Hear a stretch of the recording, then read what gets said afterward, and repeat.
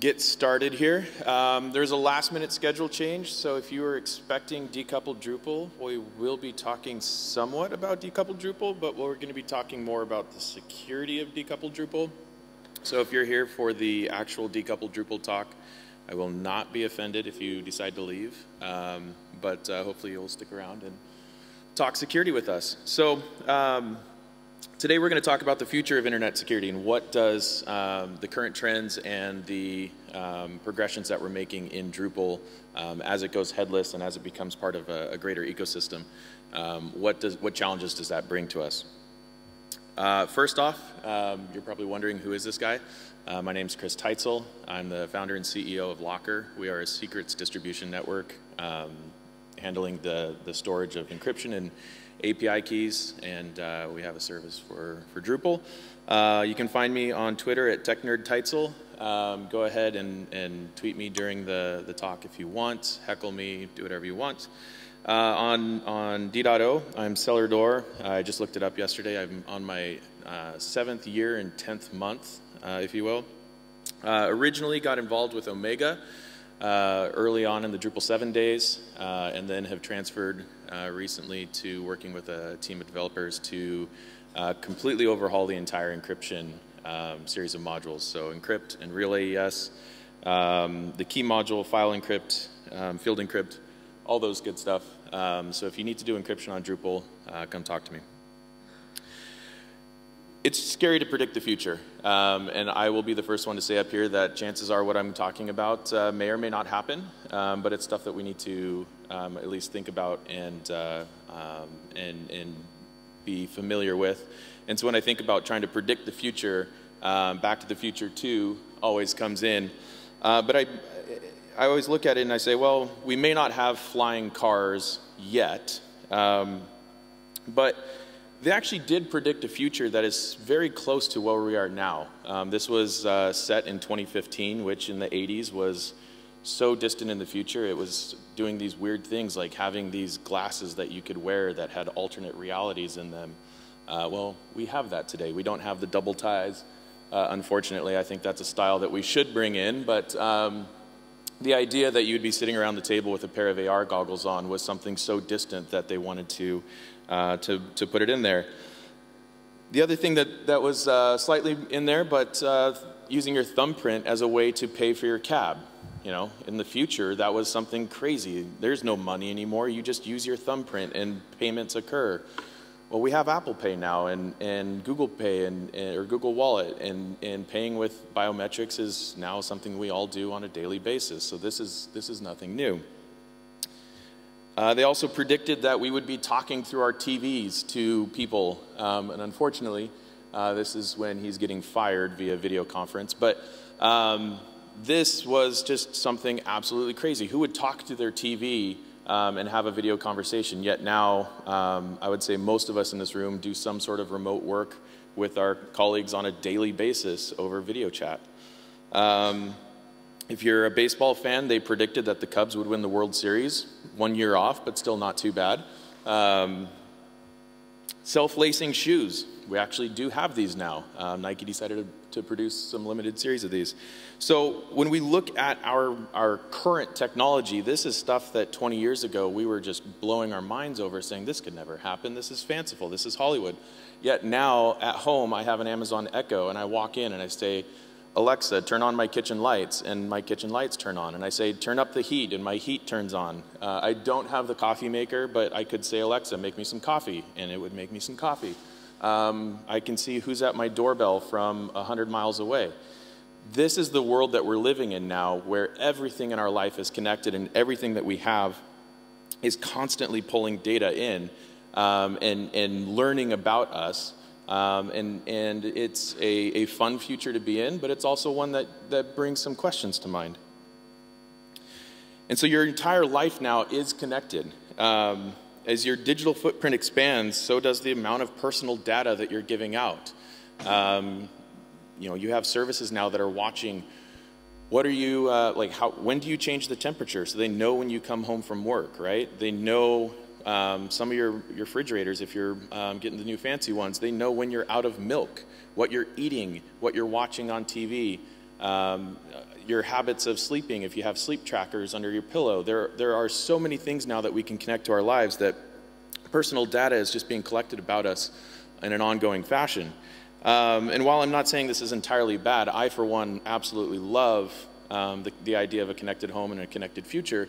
As developers, it puts an onus on us that we need to be responsible for the data that we're collecting and the data that we are monitoring. And it is no surprise to anybody that breaches continue to occur. This is kind of a size map of the breaches recently, and you will see that there are some very, very, very, very big breaches going on. One in particular right there at the top is Equifax, where pretty much every American's social security number, which we unfortunately use to determine our credit, is now leaked out into the dark web, and we have a lot of personal issues coming down the pipeline from that. So with breaches happening daily and with all of this data being collected about us, there has been some economic discussion around oil no longer being the most valuable asset in the world. It's data. If you look at the value of companies that collect data, it's massive. And so the ability to collect, analyze, forecast, and then act upon that is driving the next decade of growth in business. If you look at the new companies that are coming out that are getting a lot of the investments, it's around what? Artificial intelligence, the ability to read large pools of data and then act upon it. And you have to look no further than IBM recently purchased the Weather Channel. Why would a tech company ever want to purchase the Weather Channel? Well, the Weather Channel has the largest source of weather data. When mixed with Watson, their supercomputer and their AI, they can now put logistics of weather into the algorithms that Watson's using to compute shipping routes and forecasting weather for power grids and cell towers. This is all happening around us, and the data that is being collected is growing all the time. An article in The Economist, I'll read this for you because it can get a little wordy here, but it says, whether you're going for a run, watching TV, or even just sitting in traffic, virtually every activity you do creates a digital trace. As devices from the watches to cars that connect to the internet, the volume of data is increasing. Some estimate that a self-driving car will generate up to 100 gigabytes of data per second. Meanwhile, artificial intelligence, such as machine learning, extract more value from that data, and algorithms can predict when a customer is ready to buy, a jet engine needs servicing, or a person is at risk of a disease. Industrial giants such as GE and Siemens now think of themselves as data firms. They're no longer these industrial giants. They are data firms. They are collecting data. They are pooling that data together to then forecast and analyze and put it into their products. So successful companies collect data. Whether you think the data is important at this time, collect it. And I, as a security professional, you don't hear that much, but I would say collect data and collect the right data and protect it properly. But collecting data now, even if you don't think you have a use for it, is going to be valuable to you in the future, so you can run historical data. And then use that data to drive your decisions, to back up your theories and lead your company and your product and your team. No longer do we just have to guess what's going on. We can analyze the data that's coming in from our products and our services. And we can start using that to our advantage. An example of this that I've recently heard is in the not so distant future, we'll have refrigerators that can tell what products you're pulling out of the refrigerator. And based on the products that you're pulling out of the refrigerator and your Wi-Fi router at home knowing what devices are connected to it, it can go, you pulled out chocolate and wine, and it's only you and your spouse at home. It's date night. And so when you go to the couch and you sit down and you turn on Netflix, Netflix instantly comes up with romantic comedies and dramas for date night. It will now start sensing, your house will start sensing what you are doing without you knowing about it and providing that feedback to you in real time.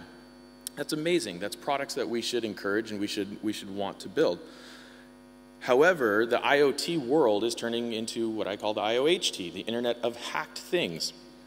And we can see this recently when a massive DDoS attack was orchestrated using DVR and IoT devices, and it took down the entire eastern seaboard of the US and actually rippled out into Europe and elsewhere as well. All internet traffic shut off. Now this is a DDoS attack to the scale that we had never seen before, because there were millions upon billions of devices out there that are calling into a service. It's no longer how big of a server farm can you spin up. You now have access and connected devices everywhere, and so we need to start protecting those. Cars, a good example was Jeep had a vehicle that was shown to have a flaw in the BIOS in the computer, and it was actually programmed to come to a stop while one of the reporters was in it. So a hacker in a separate isolated environment was able to use the cellular connection to access the car and apply the brakes and make the car come to a stop. It's a fairly scary idea if all of a sudden all cars around the world just stop. And so every connection to the web, everything we do creates a new attack surface and a new way for that data to be lost. And personal data is everywhere, yet a lot of the times when you're building websites or you're building services, you go, it's not that much information, or it's not that personal, right? So we're going to do a quick survey. If everyone can raise your hands real quick. It's the last session of the day, so we need to get a little energy out here. Keep your hand up if you are from the European Union. All right. Who uses an Android phone? Keep your hand up if you use an Android phone. How many people have a pet at home? All right, we are down to 1, 2, 3, 4 people in the room by asking 3 questions that I can find on your Twitter feed. That's pretty simple to narrow down. And so what you're seeing now is that identity theft is no longer stealing credit card numbers. It's collecting random data from around the web that all these little data breaches will have, and I can piece together who you are just by seemingly innocent data. And this is used for corporate espionage. We can go in and steal data on our competitors and get the leg up on them. Political gain, as we've seen recently in both the US and the EU. And so what we need to do is, A, we need to inform our customers and our users what we're collecting from them, and we need to get that consent. And the nice thing now is that that's not just a good thing to do. That used to just be, hey, be a good person and tell somebody what you're going to collect on them, but now it's the law. And regulations are increasing as more and more of these breaches occur. Unfortunately, and until recently, poor security and data breaches have become just the cost of business. It was, oh, well, we'll get a fine and we'll pay it because we're a rich, big company and we can afford to do that. And I don't want to have to go through the process of implementing security because I'll just pay for it. And so there's acronyms for every industry. You have PCI, dealing with card data. You have HIPAA, FERPA, FISMA over in the US. And more importantly, for here, you have the GDPR, which is going to drive a lot of decisions that you make as you start to build your services and your systems going forward. GDPR was enacted 2 years ago, or a year and a half ago, and it comes into, I have 2017 there, I apologize, it's 2018. May 25th, 2018 is when enforcement begins. And so they gave it a 2-year period for all businesses to come in and say, okay, we're gonna bring up our systems to standard. And we're now seeing, as us developers are master procrastinators, we are now just starting to implement some of these systems, and everyone's starting to feel that this is something that we need to start paying more and more attention to. And this is not just the cookie warning that has been around for a while.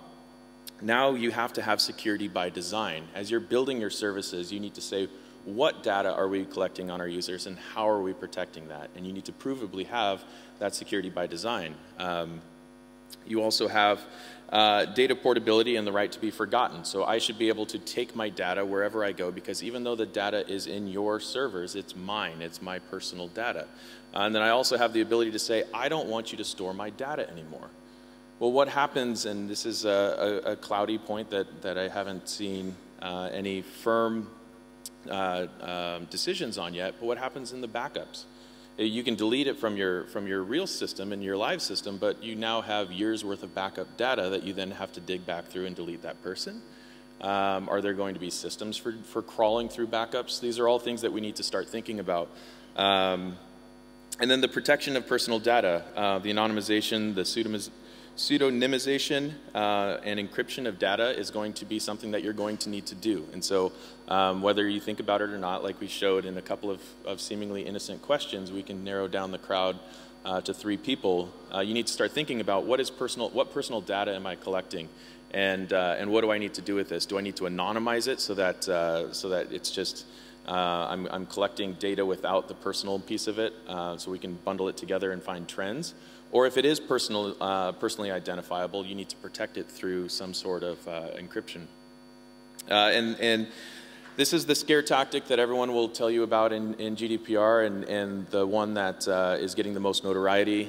This is for the top level, most egregious data breaches, but it is written that you can get up to 4% of your global revenue as the maximum fine. We're finally starting to see incentive for large businesses to no longer write off security as just the cost of business. So what does this mean for us as Drupal? Drupal 8 has kind of this dichotomy. You can either be Drupal as a full stack website, and we're just going to serve the whole thing from Drupal, or you can do Drupal as a headless data source. And so those of you who are coming in late or whatnot, apologies, this is not the headless Drupal discussion you were planning to come to, but we are going to talk about headless Drupal. And more now, as we look at how do you use headless Drupal in modern applications, it's being a centralized data source for the IoT world. It's being used in all of these applications, and so now we have to think about what are we doing with that data that we get. Now, OWASP is in the final stages of trying to put together a 2017 revised top 10 security topics to go through, and these are the top 10 incidences. You'll notice that A7 and A10 are both TBA.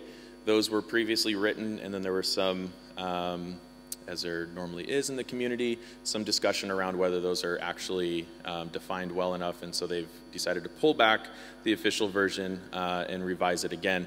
But if we look down, we have injection, which we all know from Drupal Get-In. That was a lot of fun for us all a few years ago. Authentication and session management, I would say that Drupal does this fairly well. We handle our sessions and session tokens well. We have user authentication, and the hashing that goes on for user passwords is very secure. Cross-site scripting, that's up to all of us to make sure that we aren't just putting code back out into the browsers. Access control, security misconfiguration, sensitive information disclosure. The one that was being debated was insufficient attack protection. So now this is talking about the use of firewalls. If you are running a modern web application, you should have some sort of firewall in front of it. There are attacks being attempted constantly against your sites. As you are sitting here now, there are people trying to break into your sites. And I don't say that to scare you. I say that to let you know that, we need to be able to put at least a first line of defense. And when we talk about security, we talk about layers of defense, the defense in-depth approach. And so A7 will eventually turn into some sort of recommendation around a WAF or using a CDN. So Cloudflare or some of the hosting providers now have it included in their offering, where they provide that web application firewall. And I've talked with some of the hosting providers, and it's very interesting to be on a call with them, and they say, oh, sorry, we got to go, we have a DDoS happening. And they're just constantly monitoring the system instead of you having to sit on the beeper and wait for it. CSRF, cross-site request forgery, using components with known vulnerabilities, i.e. Equifax, who had open source software that was left for 2 months, Apache Struts, which was left for 2 months unpatched, and that's what they got through in. And then number 10 is TBA, but it's discussed to be unprotected APIs, which will be the center part of what we do in a headless Drupal environment. So if you have an API and you start allowing that data to be available via an API, how are you protecting it? Luckily, Drupal does allow for authentication into the API and allow you to protect the data that you're serving up in a headless environment. But if you are building APIs that are unprotected, or you just turn on the REST API in Drupal 8 and not think about it, you could actually be exposing underlying data that you may not know. And so in a headless Drupal environment, this is what we look at now. It's no longer just Drupal as a full stack. This is actually a very simplified architecture that we drew up for a client. And you can see here that they've got MailChimp for email marketing. They've got Salesforce for the CRM and all the sales data that's coming out, all connected into a Drupal 8 site that's then talking with Node, that then talks to React. You have the symbol down here in the bottom is Amazon S3, so you've got data and images and such that are being stored in S3 by Drupal that are then being pulled in from React. This is a complex architecture. There is a lot of data moving amongst all of these pieces. And so the thing you have to think about is how are you protecting each one of these endpoints? And then how are you protecting the data and what data are you sharing amongst them? Because you have to assume that if one of these gets breached, the data that's in it can also be breached. And so from Drupal to MailChimp, you need to protect that connection out to MailChimp because all of a sudden you can have your entire marketing email list scraped. I was talking to somebody once who had their MailChimp API key stolen, and the hacker came in and deleted 10,000 users out of their mailing list. Well, for MailChimp to put those users back in, it's a double opt-in. So they would have to send an email out to everyone saying, hey, do you want to sign up for the email address or the email list that you've already signed up for because we had a breach and your email address is now gone and deleted? That's not something they wanted to do, and so they had to end up just losing 10,000 users out of their database. So arguably, Drupal has, of the open source CMS world, I would say that Drupal has the best, it is the best option for complex data modeling. I always tell folks, if you have a simple site, a couple of pages, don't use Drupal. You're gonna have a hole in your desk the size of your forehead just trying to create a brochure site on Drupal. And that's getting better, and in D8 with the layout stuff that Dries was showing, it's getting much, much better. But the way that we model entities, starting in Drupal 7, we started modeling the entities. And then the API first design of Drupal 8, and now as we're starting to bring things like media and others into core, we're creating an experience in Drupal for the authoring experience, not just the consuming experience. And so Drupal as a data source now is a very powerful way to model some complex data that you can then expose via your endpoints. And so as you're building these complex data models, you need to start thinking about what data are you collecting and how are you putting that together, because now we can easily put together an address field or a phone field or an email field, and then you now have that data on your system. You need to protect it, and you need to manage it properly.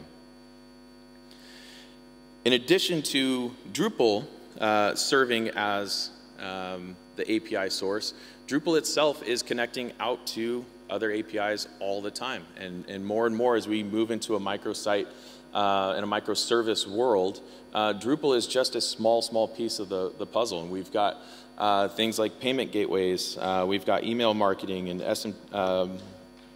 SMTP, we've got authentication, we have APIs, we have encryption, we have cloud providers, we have shipping. This isn't unusual to have 4 or 5 of these APIs on a single site that you would be connecting into. If you're building a headless Drupal site that's an e-commerce site, you're going to have almost all of these in there.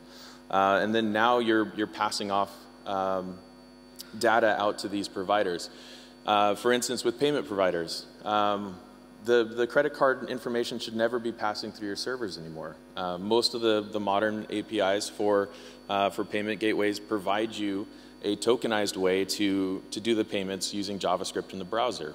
Use that. If you're under PCI, you're now lowering your risk level and your amount of self-assessment that you have to do if you can offload it all the way down to the JavaScript layer. For things like the SMTP, if I'm out there sending emails and some cloud providers, or if you're in a managed hosting environment that shares IPs, you need to have some sort of email relay in order to send email out from your site. Well, unfortunately, currently the SMTP module stores your password in the database, and it stores it in the clear. I've actually had to recover one of my clients' email address passwords because they forgot it. And I said, oh, just a second, I got it for you. And I pulled up their database and I scraped through because I knew where to look, and I pulled out their email info and password. And he's like, well, how do you have that? And I go, oh, well, the website has it, so I have it. So we need to start thinking about how do we protect all of these APIs that we're connecting out to as well. And the reason for this is there's been recent attacks that have attacked just that. As we're in this microservice world and everything's connected, one login, a big IAM provider in the US. How many people have known of one login or use one login? Just a few. Okay. It's more popular in the US enterprise world. They have some of the largest companies in the world, and it's kind of a single sign-on. So all of the employees in the company log into one login or into the service, and then it will authenticate into everything from mail to your CRM and everything else. Well, they had a threat. This is a direct quote from their blog. We know that a threat actor used one of our AWS keys to gain access to our AWS platform via an API from an intermediate host with another smaller service provider in the US. Now, they won't give you more details on this, but it's very easy to think of a scenario where this is a Drupal site. Say you're running a headless Drupal site that's connecting out to your Amazon S3 bucket like we were showing in our example. If that API key is not provisioned properly, it has master power within AWS, and that's exactly what happened to one login. They used that API key not only to get into their AWS account, but then they started spinning up rogue servers that were scraping data out of the databases. And because the encryption keys were also stored within Amazon, and it's all protected, they were doing things properly. But because that one API key was stolen, they were able to then scrape the encryption keys and get all of the data out. And so one login had to basically tell all of its customers, we're sorry, you trust us to hold all of your passwords, and now you have to go change all of your passwords. That's something that none of us want to have to do. And so what do we do, right? So I've been talking about the threats and the concerns that we have, but what do we do? What can we do in order to secure ourselves? And for me, security starts at the top. You want to grow a team mentality of security in this ever-changing environment. And so if you're a project manager or you're a team lead or a product lead, it's up to you to foster security and a secure consciousness within your team. This is a comic that I always love to use. It starts off here and it says, he said, for the security, we'd like to hire somebody, and then they say, oh, no, that's not a priority at this time. How many people have heard that? No, it's not a priority at this time. We'll get started first and we'll see about that later. And then later on they say, well, hey, the project is almost done. Maybe we should do that security audit. Nope. We don't have time. We don't have budget. How many people have heard I don't have budget for that? And then they say, well, the site's been online for a little bit and we haven't done any really security testing. I'm getting kind of nervous. And he goes, no, don't worry about it. We'll take care of it later. And then all of a sudden they come in the room freaking out because they've been hacked. This is the mentality that we need to break in our teams. And we need to start back at the first square. In that initial discussion around project planning, project budget, we need to start putting security first and putting security into our best practices. And so when you have a team and you're wanting to implement best practices, don't discount the security concerns of your team members. If somebody has a security concern, listen to it, follow it up. It's worth your time. Even if you're going to spend 5 hours on it now, it's going to save you 500 hours later or $5 million later, right? And then always ask yourself, what if this information gets out? As I said earlier, collect data, collect it, and analyze it. But you should always be thinking about what if the information that I'm collecting gets out. And if it's information that shouldn't get out, if it's information that is potentially damaging if it gets out, then either think about not storing it and processing it and deleting it, or just not requesting it at all. If you're doing a website that is for e-commerce and you're asking somebody for credit card number and birthday and all sorts of stuff. Do you really need that? Or is that just information that you're collecting because you want to have it? And the risk of holding on to that data is going to be more than if it gets out. Use tools and services to prevent an attack before it happens. I have all of my developers use password vaults. We use 1Password. I love 1Password. There's also LastPass, which is web-based. We can talk about that later if you want to talk about that. There are also open source and more localized versions if you're a Linux nerd and want to do everything on your own device. But use some sort of password vault. The most frustrating thing for me, and raise your hand if you've had somebody send you the root password to their server before. I see some nods and some laughs because it happens all the time. I just had a client the other day send me an email when we were migrating their site, and they said, oh, here's the username and password for my DNS registrar. Great. Now I have an extra couple hours of work to do because now I have to go change only that password, but I then realized he had that password on multiple services, and so we now have to go change everything. So use a password vault. I always say the best password is the one that you don't know. I set my 1Password to be like 40 characters. And if somebody doesn't allow me to have 40 characters, that means their service is not secure. Like I absolutely hate it when somebody sits there and says, oh, you have to have between 8 and 12 characters and this, and don't even bother. So use this, get your team to use it, pass secrets through that. One that I don't have listed up here is called Keybase. And it is, think of it as encrypted Slack. And it creates a pair of private, public-private keys, and it does asymmetric encryption via chat. So end-to-end encryption. It allows you to have a chat, but then it also opens up a Dropbox-like file system on your machine, where you then have folders for everybody, and you can just drop a file in there, and it'll encrypt it and send it to them. And so we've used that with clients when we have to pass key files or anything like that. We can do it end-to-end encrypted through a service like Keybase. Highly, highly recommend it.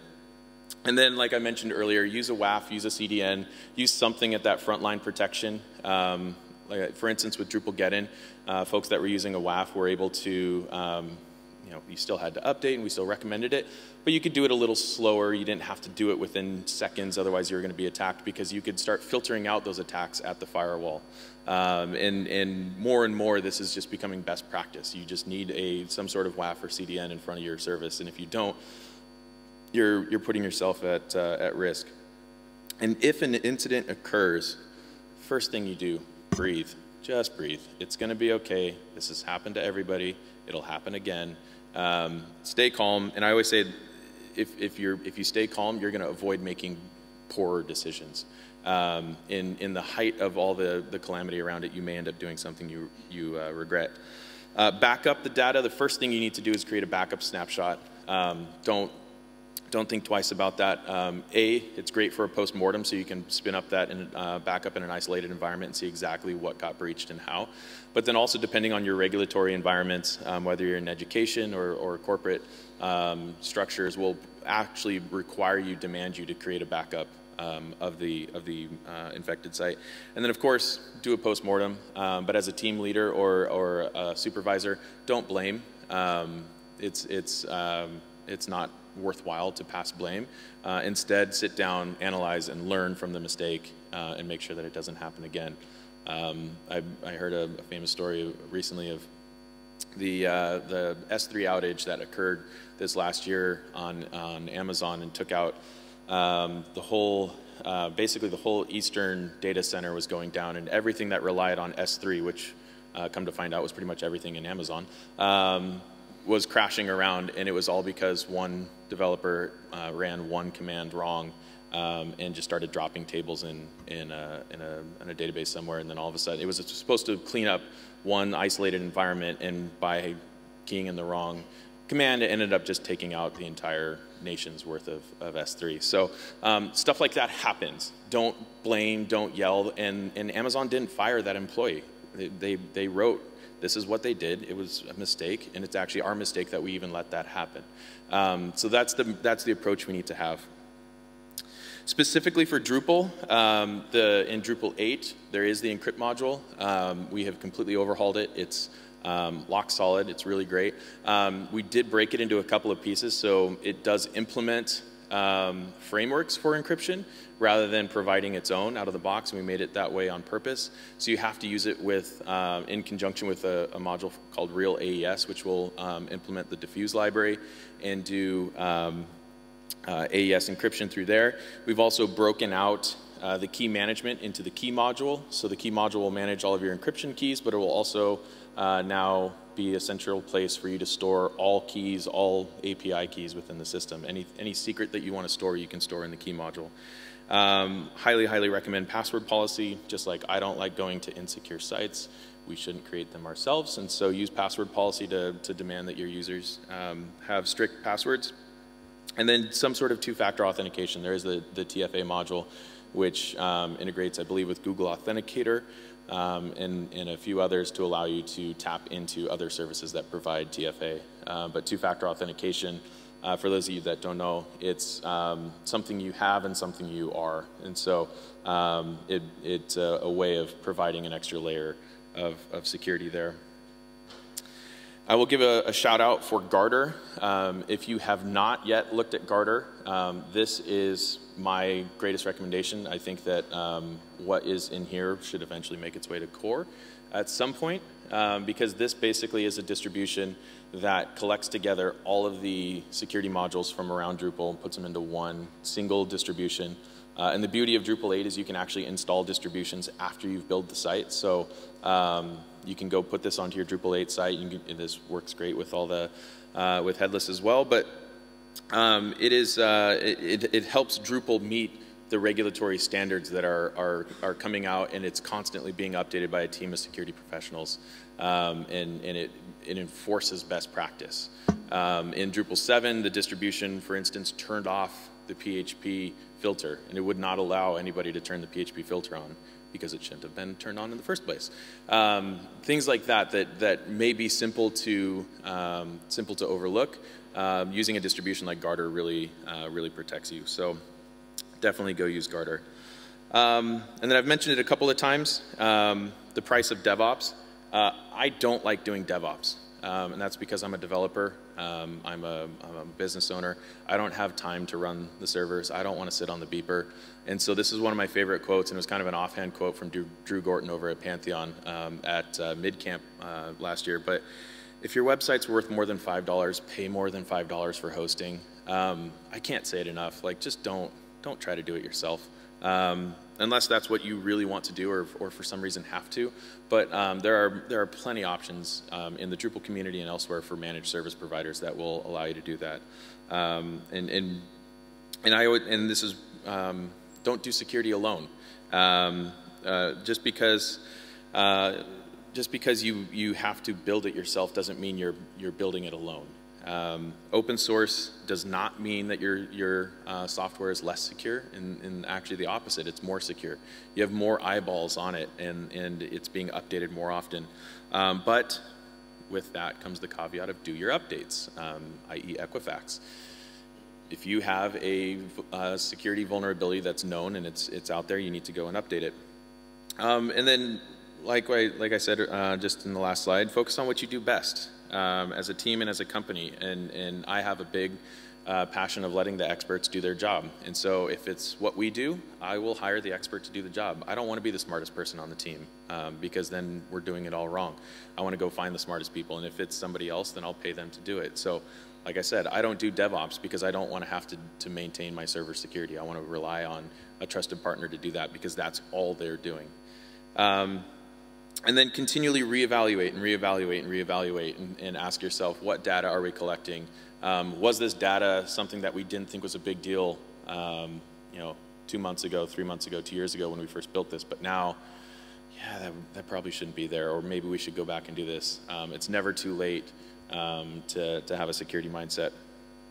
And just the one thing I want to make sure you guys leave with today is that security doesn't mean you're not going to have any fun. I think the ability and the raw capability of having Drupal as a headless and a data source, a centralized data source in some of these IoT environments. There are even modules now that'll let you create Alexa integrations or Echo integrations, so you can start doing voice commands.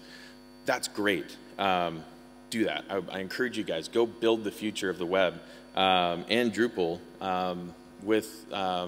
without concern. Like don't let security be the buzzkill, but at the same time, be cognizant of what you're doing and think about it constantly.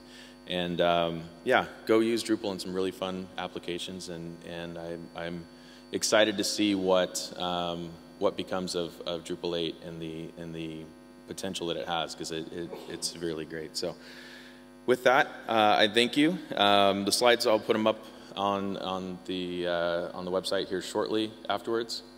What's that?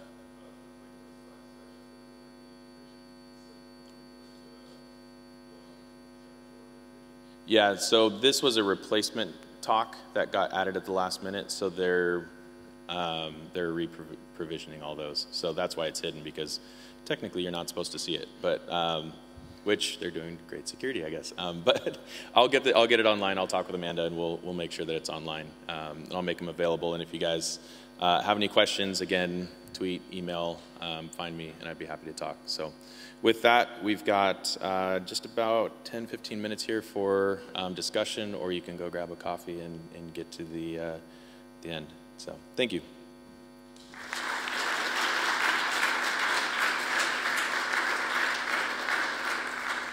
And if you do have a question, they've requested that we use the microphones because all this is being recorded, and so they want to be able to record your lovely voice for all of YouTube to hear.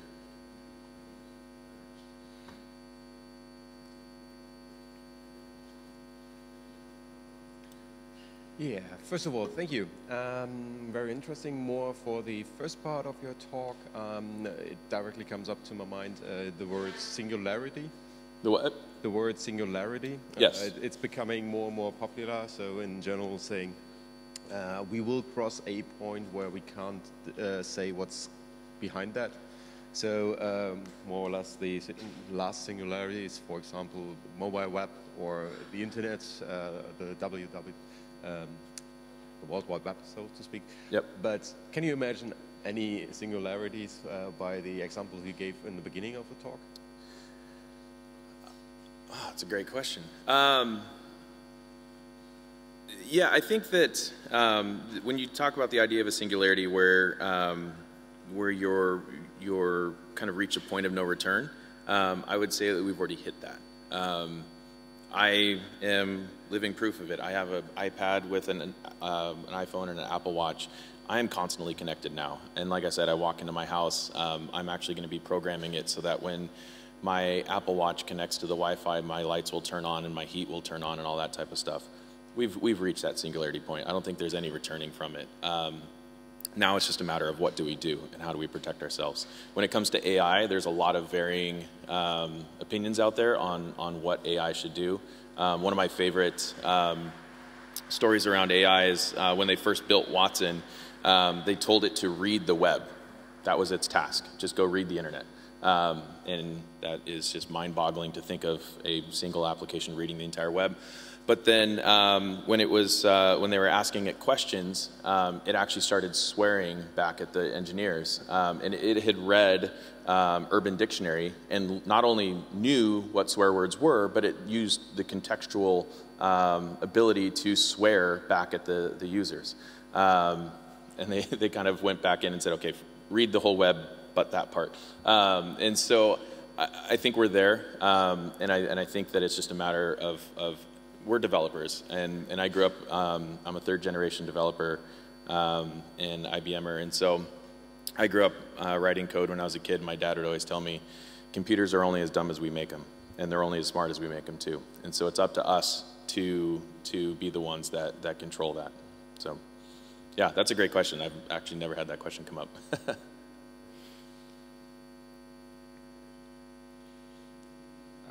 what's your opinion about the new iPhone X authentication feature and about the facial recognition? Yes, and about the security implications.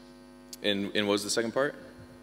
And the security implications of sharing your biometrical data. So, Apple, I actually commend Apple for a lot of their security. They have what's called the secure enclave in the phone, and it is an isolated local, basically encryption, a black box for encryption, if you will. They have said, and everything that they have said to date sounds very good, is that that data will be stored in the secure enclave, so it won't leave that. Could they potentially then pull up an entire database of every person's face in the entire world? Sure. But as we saw in the U.S. About a year and a half ago, actually, almost 2 years ago now, with the San Bernardino terrorist incident, is that they stood up to the FBI and said, no, we're not going to weaken our security in order to comply with the legal orders. So I at one point am a bit, skeptical of having biometrics, but at the same time, it's safer than a password. I like that. I like that it's being stored in that secure enclave, and everything that I've read about and seen about the secure enclave is that it is a kind of a lockbox for data, if you will, that's easily erasable, and that's how you actually wipe a phone. It doesn't actually delete the data on the phone; it just deletes the secure enclave, and you'll never access anything on the phone again. And so, but it's services like that if weakened or if in the wrong hands, become a very large security concern. Of you now have everybody's face, you now have everybody's fingerprint, or you have everybody's conversations, right? I purposely don't have an Amazon Echo at the office because I don't want even the ability for constant listening and monitoring to go on. So. I'm totally fine with using smart technology. I love it. I'm a nerd, so I feed off of that stuff. But I'm also very kind of cognizant of where I'm putting that technology in my life. I've got another question because you just briefly touched it. So what's your opinion on LastPass, I believe? Yeah, I'm also had quite a time analyzing every password manager, password vault situation, and a colleague of mine uses LastPass and he's highly confident. I definitely see the benefits of it, how to use it, but to my research, it's inherently not secure. Just because you are storing your passwords on their servers, you don't have any access to. So, yeah, this is being recorded and it'll be distributed, so I probably won't bad talk anybody because of that too much, but I agree, and that's why I agree. I actually personally prefer something that's more hardware based than web based. There have been security incidents with LastPass already. Secure information didn't get leaked, but it just shows that there are holes that can be exposed, and that's why I prefer 1Pass. 1Password is because it's a local encrypted file that is then synced via the cloud to whatever other device you want. But all of the encrypted data is stored locally and it's decrypted locally, and it's not sent out. Your keys aren't stored elsewhere, and they have no way of backtracking that information back to you. Have you ever heard of KeyPass? Yes. Open source. Yep. So KeyPass is a great. That's what I was like. If you're a Linux nerd and you want to bake your own, there's KeyPass. Vault by HashiCorp is very good at doing that as well. So yeah, there are hardware-based or local-based solutions, and that's what I would recommend is whatever you do, keep it local. I just am inherently skeptical of the web at times, and so yeah.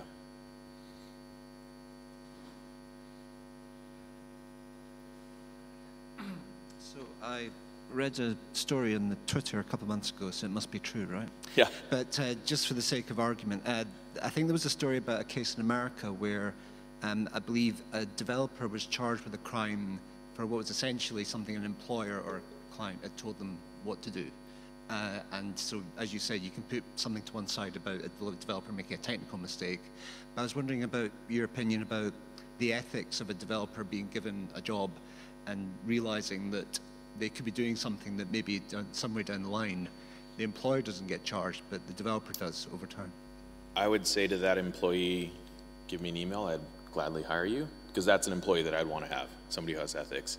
And to the employer, I have words that I probably shouldn't say on a microphone to them. So, yeah, I think that at the end of the day, we're lucky enough to be in a position where the job pool is abundant for us right now. And so if you ever are put in that position, you should act on conscience over dollars. I don't know if it was the same one because I don't know if the person was prosecuted, but that's actually the basis of the Ashley Madison hack. And that was out of Canada.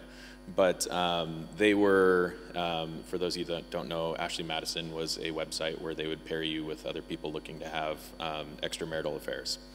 Horrible website, bad premise, but what they would do is they would say, oh, you want to delete your account? Well, we're still going to have your information, and if you really want us to delete your account, we're going to charge you an extra $30. But they never actually deleted your account. They still stored it. And then in addition to that, they had farms of developers creating fake accounts to lure people into the service. And one of the developers got sick and tired of it one day and took the credentials and left.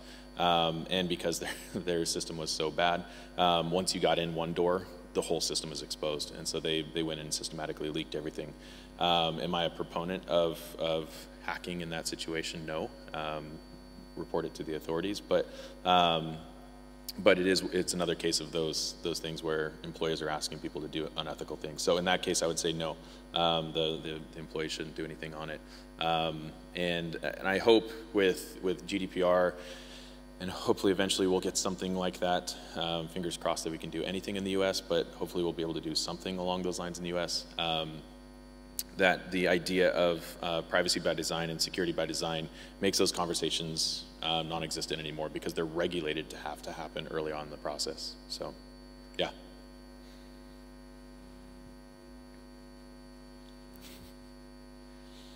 Third one. Have you ever had a look at WeChat in China? Because I once got to the attention that since China is quite locked from the rest of the internet, but is very poor with personal data, and I once saw a very nice video explaining that while I was eating at a very restaurant, I paid this very restaurant, I recommended this restaurant, a friend saw this and he paid as well, and he had a connection to his delivery boy and so on, and none of them ever left the application of WeChat, so they were chatting. And this is quite a big security risk, but at the same time it's also a capital venture. Correct. And so WeChat and various other applications, WhatsApp and the like, with end-to-end encryption are kind of the bane of governments that are wanting to lock down privacy and security of their folks. Even here in the EU, there's talk in the UK of after Brexit, they want to weaken encryption so that the government can decrypt anything they want. I, for one, am a proponent of end-to-end encryption. I think it puts the power into the people's hands that need it. Some folks say that it empowers too much, and I would say that, again, we've reached that singularity and it's gone. Pandora's box is open. You can't pull math out of the internet. It's just not going to happen. So in that situation, in like a WeChat where everything's happening via the application, sure, it's a huge risk. But in an environment like it is behind the Great Firewall, that might be what's necessary in order to circumvent some of the data privacy. Because when you enter those countries, you have to assume that everything you do is being watched, monitored, and recorded. And so, yeah, so end-to-end encryption, and for those of you that are building applications, especially with Drupal and such, there was a recent blog post on it.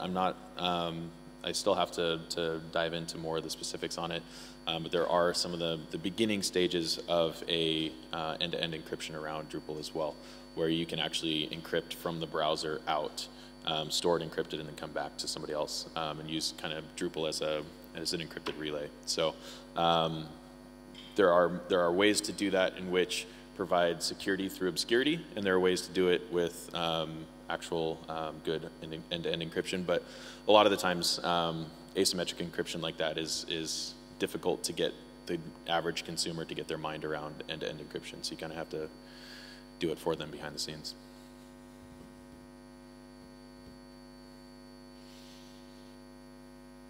All right, with that, we'll let you guys go. The end session is happening over there. Once they do open up the slides online, I'll post a tweet out and let you guys all know. And thanks again for coming.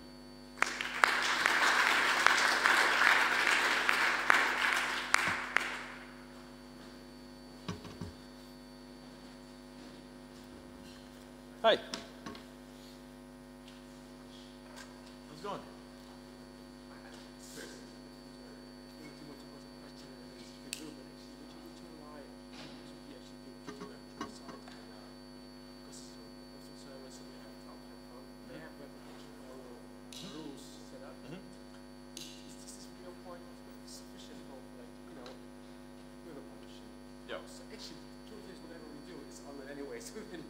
So Yeah. we don't see this huge type, but still, imagine with the e-commerce,